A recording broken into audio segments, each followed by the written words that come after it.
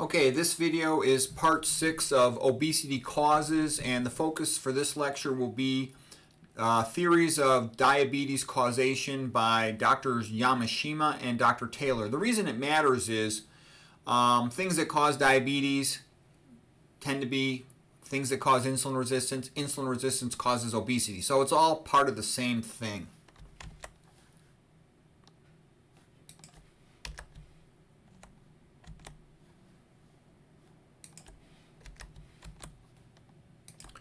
Okay, so the first slide here, we'll just talk a little bit about, what is a fatty acid. So fat is made out of fatty acids. Saturated fat has no double bonds. It's saturated with hydrogens. Okay, the typical saturated fat is palmitic acid, C16, meaning 16 carbons, and 0 as in 0 double bonds. MUFA means monounsaturated fat. There's the mono. And that means it has one double bond. That's what mono stands for. The classic monounsaturated fatty acid is olive oil. And it's C18, meaning 18 carbons with one double bond. And W9, the W means like omega, so it's at the 9th position from the methyl end over here. Okay, so this would be a saturated fatty acid. And here's a carboxylic acid. That's why it's called an acid. And that will be polar with a charge on it. Here is the hydrophobic component, the hydrocarbon chain of carbon and hydrogens, and that is nonpolar, meaning soluble in oil. Polar and hydrophilic means soluble in water. Amphipathic means that it's soluble both partly in water, partly in oil. And that's relevant. It's like an amphibian, can live on land and water, and things that have a component of both can function as detergents or emulsifiers, meaning that they can pull something from a lipid phase into the aqueous water phase, and that's going to be important later on and that's real important just for knowing in general about fatty acids. Okay, now here's an example of MUFA, one double bond. Here's a PUFA with two or more double bonds, and then there's a carbon in between the double bonds where there's no double bond attached to it, and this carbon is called the methylene bridge because it's a C and there's going to be an H2 on it. That's a methylene group. So anyways, the relevance is because the double bonds are pulling on the electrons, this has only a weak grip on its electrons, and this hydrogen can be plucked off, and that can initiate a cascade of reactions called lipid peroxidation. This being the carboxylic end is also called the delta end. You'll sometimes see that nomenclature. In general, though, for nutrition, talking about fatty acids, it's much easier to talk about the methyl end, and the methyl end is called the omega end, and it's often symbolized like with a little W most commonly. So this writing right here, C18 colon 2 would be 18 carbons with two double bonds, and then the omega, the bonds are at the 6th and the 9th position starting from the methyl end. Okay.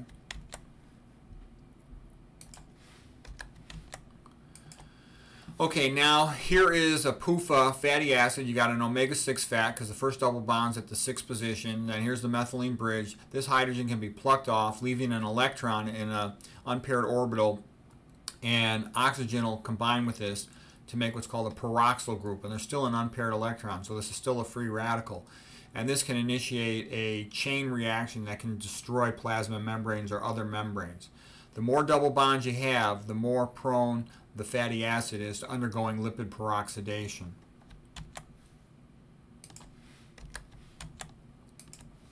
And lipid peroxidation occurs with PUFAs, and like I said, the more double bonds on there, the worse it gets.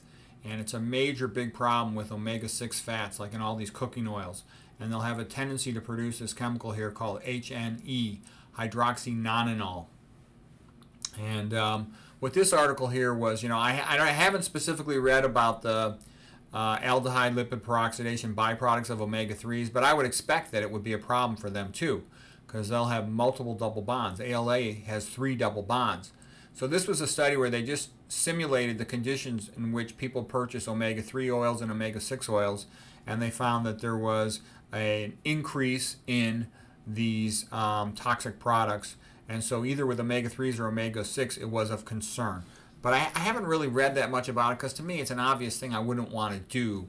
So that's why I haven't read about it as much as I could. Perhaps eventually I'll be motivated to read about that some more. Here's an example of hydroxynonenal. So let's just go through the nomenclature of it. You're going to hear about this all the time. If you read about lipid peroxidation, you will hear about it all the time. Here's one reference of a paper, 4-hydroxynonenal lipid peroxidation product, because this is a major toxic aldehyde that does a lot of damage to the human body when people eat omega-6 cooking oils. So here's the nomenclature. Non means 9, so non is 9 carbons, okay? Ene means double bond, so here's the double bond on it. Al means aldehyde, so it's an aldehyde, meaning that there's a ketone or a carbonyl group, then it's just attached to a hydrogen, rather than if it was a hydroxyl group here, then that would be a carboxylic acid.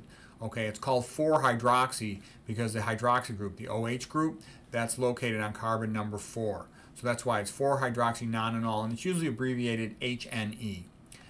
HNE is a major problem because it inhibits ATP synthase in the inner mitochondrial membrane for ATP production. Anything that damages mitochondrial production of energy will tend to cause insulin resistance, and that's not good. When you hear the word oxidative stress, that means you've got more oxidants than antioxidant capacity.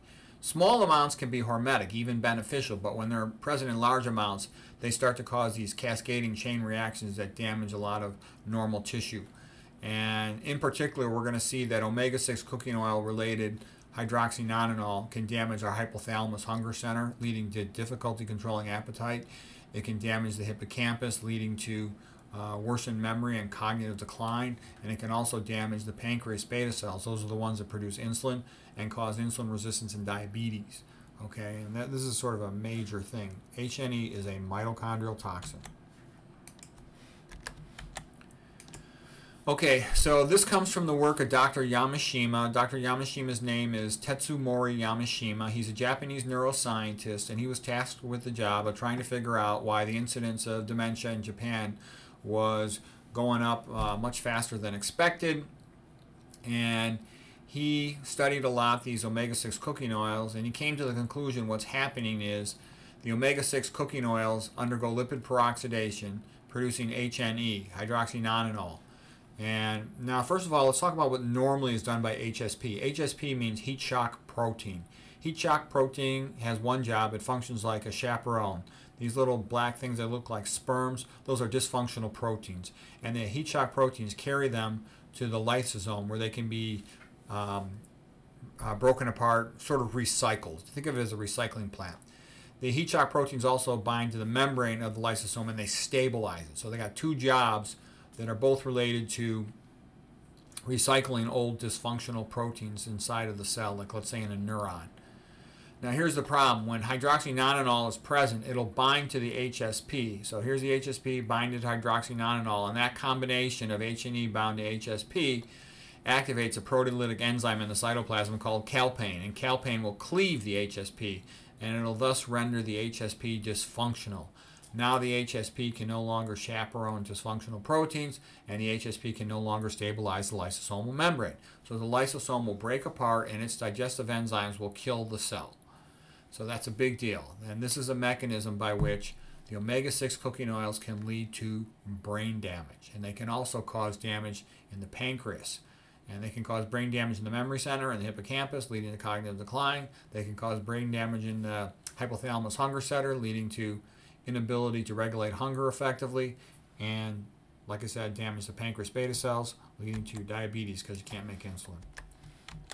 Okay, a real quick refresher on mitochondria. Mitochondria are thought to have been taken into bacteria like prokaryotic cells and sort of like the beginnings of life on Earth. And then the mitochondria provides the cell with energy. It has an outer mitochondrial membrane, typically abbreviated OMM. It has an inner mitochondrial membrane, typically abbreviated IMM. There's a space between these two membranes called the intramembranous space. That's typically abbreviated IMS. The center of the mitochondrial membrane is called the matrix, or the mitochondrial matrix. Krebs cycle happens in the matrix. Electron transport happens along the inner mitochondrial membrane. The protons are pumped into this intramembranous space. And this is pretty much how all human life forms the vast majority of its energy. So it's good to know a little bit about it. You don't have to know it in detail, but it's just good to know that the electrons are transported down a gradient towards oxygen. And oxygen is the ultimate electron acceptor. It's got a very high electronegativity, meaning that it really wants to grab those electrons.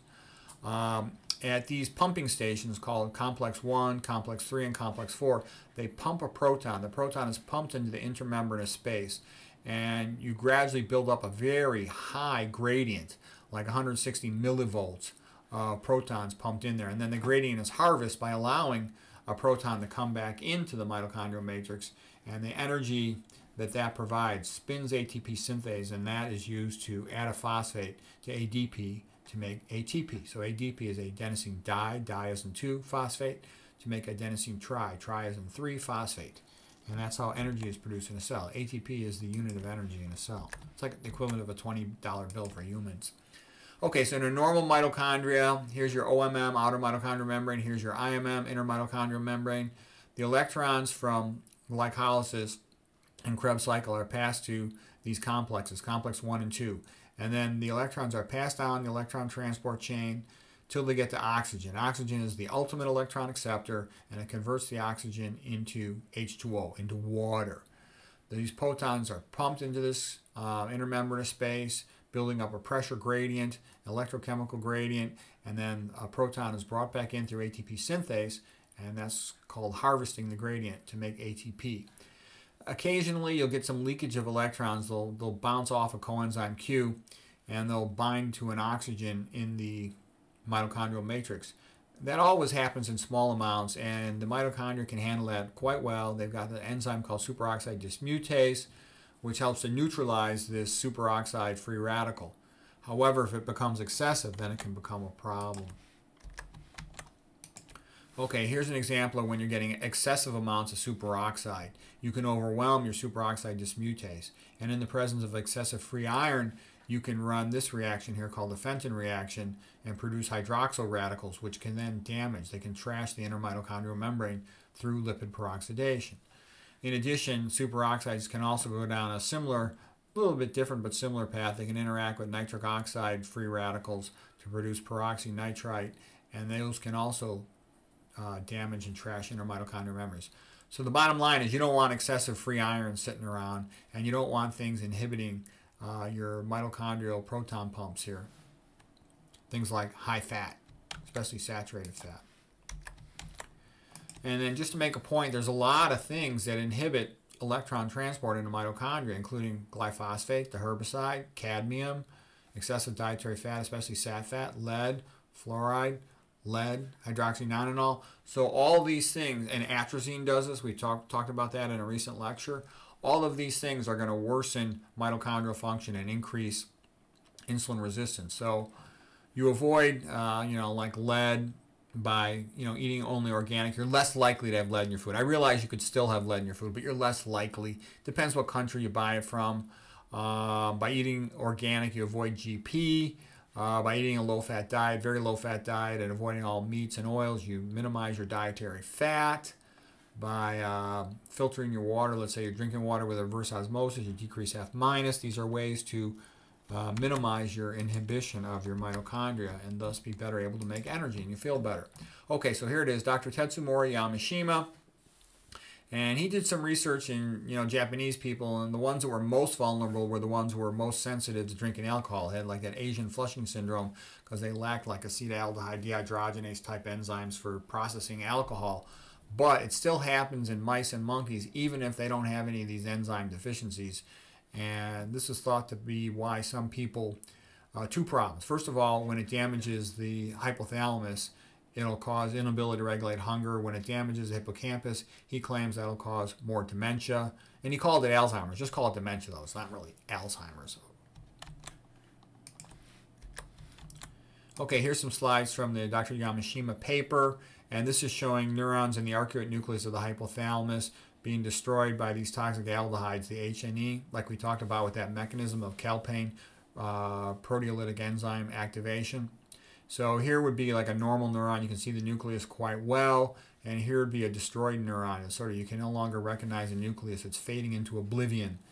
And as a person gradually, progressively loses more neurons in their arcuate nucleus of the hypothalamus, one of their hunger center areas, they're going to have less ability to regulate their appetite. Most fat people are fat forever. And he also shows that it happens rather severely in the hippocampus, in the CA1 sector. So that's just a part of the hippocampus. And you get the same problem, a loss of neurons. Not good. So this is the hippocampus, the memory center, losing neurons. Again, normal neuron here with its nucleus, relatively distinct margins, and then these dead neurons where they're sort of fading into oblivion, and the macrophage immune system cells are going to recycle them. So there's nothing good about omega-6 oils. You should never eat them. I mean, if you eat them just one day, you're at a party or business lunch, maybe you have to in that case, but don't make it a habit. Okay, I would recommend never eat it. As much as you can, avoid them. Okay, hydroxynonenal causes Langerhans cell degeneration in the pancreas of Japanese macaque monkeys. And again, this is Dr. Tetsumori Yamashima's research, Japanese neuroscientist. So Langerhans cell, he means the beta cells of the pancreas that make insulin. And this is, I think, the reason why persons of Indian descent, they have a tendency to eat a lot of fried food. Because I always think of them as being real healthy. I know all these skinny male doctors, they're friends of mine. But when they're eating a lot of fried foods, a lot of people in India, they're skinny, but they still got diabetes. And I think this is probably the reason. Am I 100% certain? No, I'm not. But it's the best explanation I've come across so far, is that's what seems to be doing it. Okay, this is one study where he injected intravenously typical diet-related amounts of hydroxynonenal and to see if he could mimic the blood levels of H&E he sees in humans. And he was showing how that destroys beta cells in the pancreas. And he goes through that whole same mechanism we just talked to with the heat shock proteins, and disruption of the lysosomes, activation of proteolytic enzymes. And these are healthy primates. They didn't have any of these enzyme deficiencies like the Asian flushing syndrome patients. So here's the papers on these subjects. Here's the Yamashima paper. Here's a paper by someone else talking about these things. One sec here. All right. Causes of beta dysfunction. Some of these we talked about before. Eventually the beta cells die and they can't be replaced. Sometimes early on they simply de-differentiated and stop producing insulin. Dr. Tetsumori Yamashima did all this great research on this. There's other theories that, again, if you catch the type 2 diabetes earlier, you got a good chance to reverse it. I joke, I made something I call the Rogers Law. The more profitable it is to manage a disease, the less likely a cure will ever be discovered. And I think it's kind of funny. If you go to all the foundation websites, which theoretically claim to be helping these poor, pathetic patients, the foundation website will always tell them, no one really knows what causes your disease. We're working on it. Please give us more money for research. They don't tell them go very low-fat vegan, okay? And lots of these type 2 diabetics reverse it, okay? If you catch it early, you can reverse it in almost 100% of type 2 diabetics. McDougall will say 100% of them if it truly is type 2 diabetes. This guy, Roy Taylor, MD, he won the Banting Award in 2012. Banting Award's like for the best diabetes researcher. He basically, you know, proved that all these patients being cured. We're going to talk about Roy Taylor's work here in a moment. So we just talked about Yamashima's work. Now we're going to talk about Roy Taylor's work. Okay, Roy Taylor was friends with Gerald Shulman, and, you know, these guys are brilliant guys. You know, genius level research here. They were working out at Yale, and Shulman especially worked with nuclear magnetic resonance spectroscopy to map out the chemistry of the individual skeletal muscle cells. And he proved that the first thing you could find in a skeletal muscle cell when there's insulin resistance is accumulation of fat. Roy Taylor subsequently used MRI, you know, magnetic resonance imaging of the entire body, and he showed that accumulation of fat in the liver, like fatty liver, is basically diabetes of the liver, okay? And then fat accumulation in the pancreas is diabetes of the pancreas, in the sense that's when you're losing your beta cells. And any radiologist can tell you they very often see fatty atrophy of the pancreas, especially the head of the pancreas. They probably won't be aware that that's indicating diabetes, that you've lost your beta cells to make your insulin. It's been noted that when a person is progressively getting fatty liver, they tend to drift up their ALT enzyme. That's a liver function enzyme. And that ALT drifting up is an indicator that they are headed towards type 2 diabetes. Fatty liver is so common it's not even funny. It's part of the routine dictation macro for any ultrasound of the kidney, any ultrasound of the liver. It's so common that more often than not, you ask any radiologist, they'll tell you they see it all day long, every day, on CAT scan and on ultrasound and on CT that include the liver.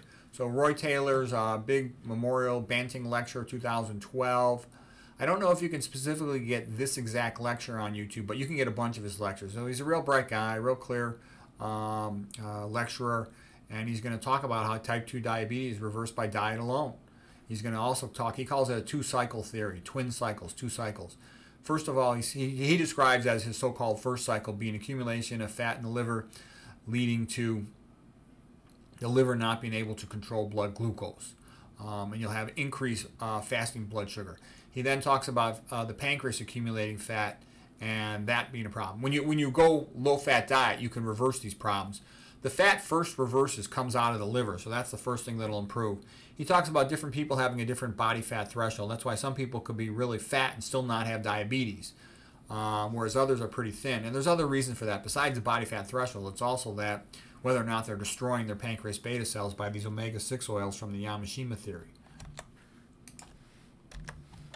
Okay, here's another diagram from the same paper, the Banting 2012 lecture by Dr. Roy Taylor. He's from England. Gerald Shulman, of course, is from America over at Yale. Okay. So diabetes type 2 comes from eating a high-fat diet. We also say it's worse with high sodium in the diet, which is typical with a high-fat diet. It is made worse by eating a lot of industrial fructose, like all the sweetened beverages. If the person's sedentary, if they're in an air-polluted area, they have artificial sweeteners, and they're also, by not eating the plant foods, they're going to be deficient in potassium and magnesium typically, and that whole cascade of events pushes to worse and worse insulin resistance. So he draws this bicycle here, Roy Taylor, as if the high-fat diet coming into the mouth goes through the handlebars of the bicycle, if you will. And it's going to actually cause skeletal muscle insulin resistance first, but then he draws it here as going to the liver. Liver accumulates fat, then you get insulin resistance in the liver, so it can no longer maintain a normal fasting blood glucose level. It can't regulate it accurately. And it'll also start making more liver fat, as in fatty liver, and it'll send more fat into the blood, VLDLs, very low density lipoproteins, and triglycerides. And then that'll cause more atherosclerosis. And this accumulation of fat in the liver causes ALT to go up as a sign of injury to the liver. Well, this fat in the blood will eventually start accumulating in the pancreas, and it'll damage the pancreas cells. The pancreas beta cells are the ones in particular who make insulin. And once they can't make adequate amounts of insulin, the type 2 diabetes will get worse and worse, and blood sugars will drift higher and higher. So the best chance to cure is the sooner the better. The patient should eat a very low-fat, whole food, plant-based diet. Okay? And now here's a great quote from Roy Taylor. Type 2 diabetes is a simple condition of fat excess to which some people are more susceptible than others. And that's funny. It's funny because the typical ignoramuses will tell these diabetics, oh, you should eat ketogenic, paleo, all this nonsense. The problem is fat accumulation causing insulin resistance. And you can catch this, from hearing any of these other nutrition experts to tell you. All the nutrition experts know this. Neil Bernard knows this. Dr. McNougal knows this. The mastermind experts know this. Anybody who's really studied nutrition a lot knows this, okay? So, also, people don't need that much fat. This good fat stuff is totally bogus slogan to get people to eat more fat. There's been studies where people have eaten less than 1% fat, and it was primarily omega-6 fats, and they were fine. The McKean study, the Winnett study, Kempner fed his patients 3% fat. They were fine, okay? You really don't need much fat in the diet. Now, don't get me wrong. It's impossible to eat this low of fat on any natural occurring diet. So there's no such thing as fat deficiency in a naturally occurring diet. That's relevant because all these, pathetic sick people are worried about getting their good fats. Okay, so how do you help prevent beta cell dysfunction? No oil, not one drop, especially not those omega-6, man. They're toxic, and they're taking out pancreas beta cells. No meat, not one bite. I mean, the average meat's like around 50% fat. Even the lean meat, lean chicken, is about 25% fat. And I can tell you, I know all these people, they're nice ladies, but they've been tricked by all the stupid stuff they've heard on TV and in the newspapers telling them, well, beef is bad, but it's good to eat chicken and fish. No, all meat is bad. There is no good meat. You need to know that. If you want to be healthy, you need to know that. Okay, Walter Kempner, Neil Bernard, John McDougall, Gerald Shulman, Roy Taylor, and many others have all shown type 2 diabetes reversible if a patient switches to very low-fat plant diet early enough.